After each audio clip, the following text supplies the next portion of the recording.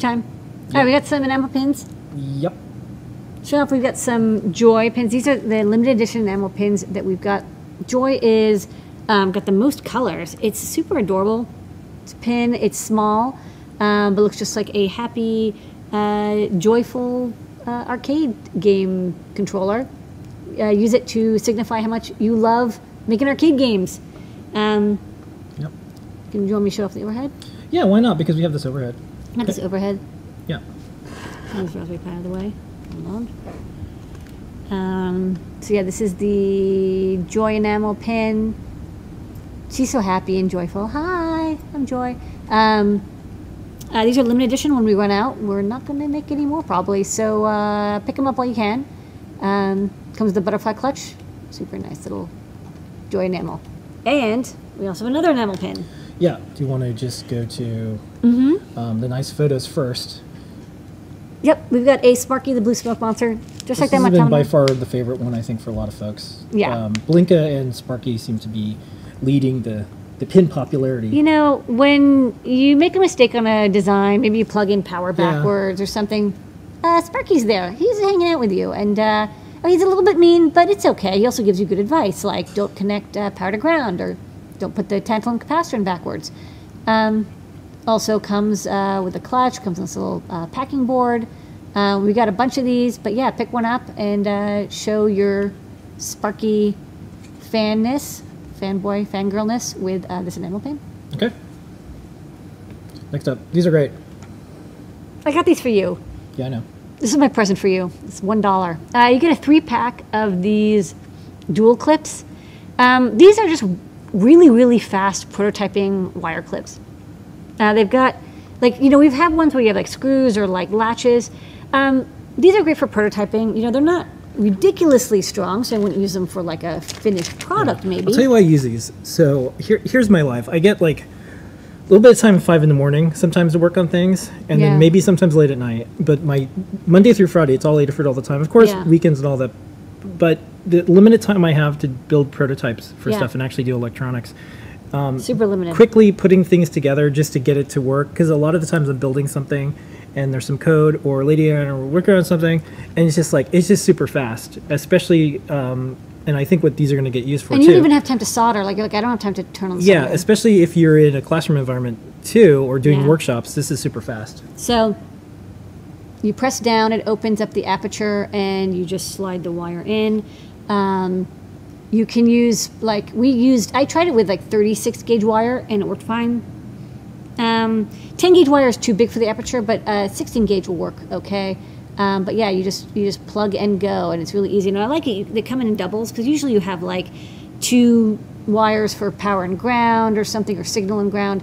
So you get 3 sets of these duals, and you know, they work great. They're super simple and they're very intuitive. I think even kids could use these for wiring up projects and no screwdriver or tools required. And yeah, they're perfectly fine for just about anything you'd want to wire. And they're nice and slim too. They're not too big. Yeah, and I have lots of jumper wires. I'm usually just like grabbing anything, and it's just like, if you value time, this is a time saver. Okay, next up. And they're white, so you can color them if you want. Okay, so we got the Andrea PureAudio mic. This is kind of interesting. So this is a company, and what they're really good at is making these beamform microphones. This is a stereo beamforming microphone. You can see this like 2 eyes on that little device.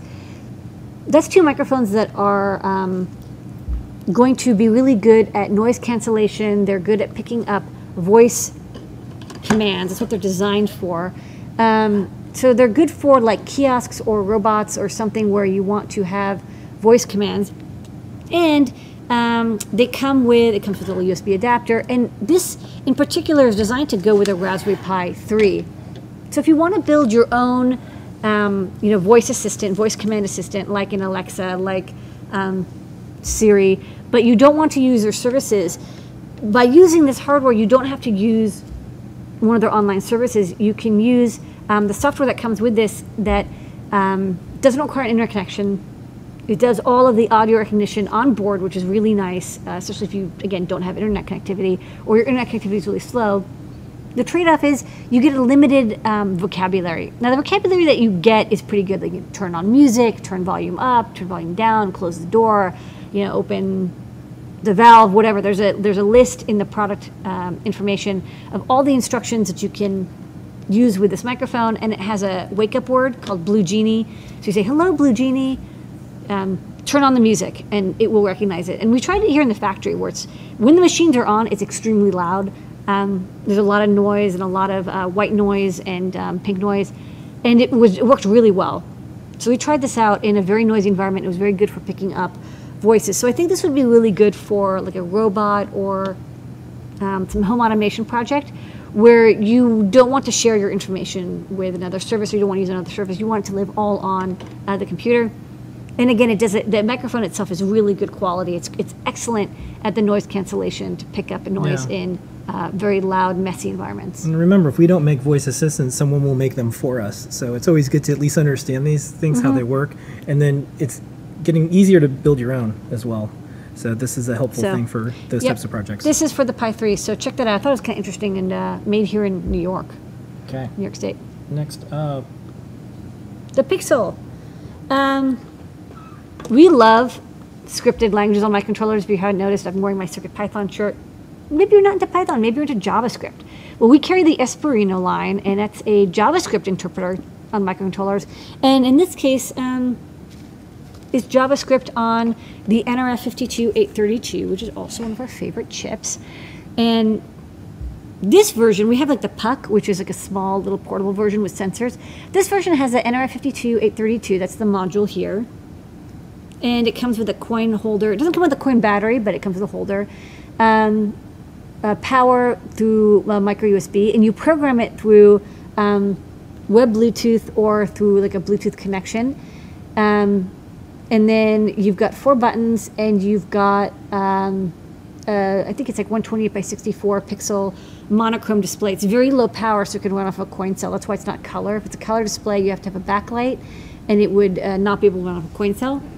But another nice thing is that it's got these Arduino headers. So you can plug in all sorts of shields, and you can check out the documentation. They've got JavaScript code for a wide range of shields. You can plug in and make more advanced projects with sensors or GPSs or cellular modems, all sorts of good stuff like that.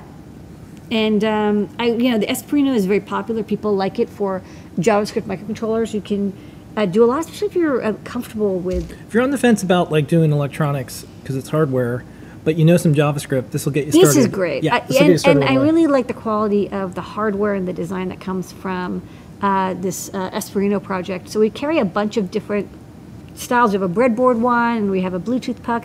But this is kind of a really good, like, you get a lot here. You get the Arduino compatible headers, NRF52, Bluetooth, and he's written some great software to program it, 4 buttons, and the LCD on front, just showing off the demo here. Okay. So great addition to your scripting on microcontrollers. All right, and the star of the show, besides you and the community, Lady Ada, is this coming soon because we're about to put it in the store. Coming soon. Going to the store in a day or two. Just didn't quite make it to the show. That's okay. We have it. We got one working. The Feather M4. Wow, you've been waiting for this. Feather M4 featuring the SAMD51 processor, running at 120 megahertz, 512K of flash, 192K of RAM. M4 has floating point support, has memory caching support, which is really great. I've been turning that on and using it in the Feather form factor you know and love. Yep. Got NeoPixel, got 2 megabytes of flash, got some proto area. We're using the SAMD51 J19. The reason this Feather took a little bit longer than expected is we originally designed this with the G19 and then realized that it doesn't have I2S. The I2S was the last thing we checked, and we realized for some reason that size chip didn't have I2S enabled. Why? I don't know. If someone at Microchip could tell us, it would be great. So we quickly redesigned it to use the 64-pin QFN J19. Now you have I2S. We know I2S works. We've tested it. Dual 1 megasample per second DAC. Dual 1 megasample per second ADC. Parallel capture, so you can do camera input. We've got some code. Yeah, we did some tests. It's impressive. It's incredibly fast for CircuitPython. Of course, you can use it with Arduino. We have a working Arduino core. It works great. We've tested all of our Featherwings with it. But if you're using with CircuitPython, you're going to be very, very happy. You're not going to run out of memory, and it's going to be very speedy. The floating point support in particular, because variables in Python kind of naturally become floating points. Those are very, very, very fast because you have hardware support. Do you have any demos you're going to show with this thing? No. No? Not yet. Yeah, but it's not out yet, though, later. I haven't. It's out for a different thing? Okay. But we will show more Feather projects soon. Scott's got some projects with the Feather M4 running CircuitPython, and I've got some projects with the Feather M4. We have a lot planned for this board. But everybody knows what they're getting. They're getting like the Feather compatibility with all of our wings, and then this ultra high-powered fast chip. So sign up. We'll get some in the store, and you'll be impressed. We'll get a bunch. Well, we have an MP3 decoding project that we're going to show off.